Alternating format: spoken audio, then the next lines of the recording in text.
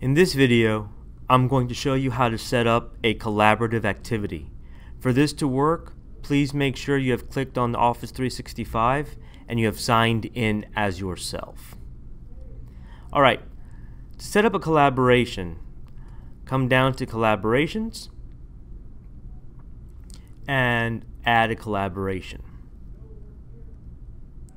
Now, because we are Microsoft Office 365 School, that's what's going to come up. You can create 3 different types of collaborative activities: a Word activity, an Excel activity, or a PowerPoint activity.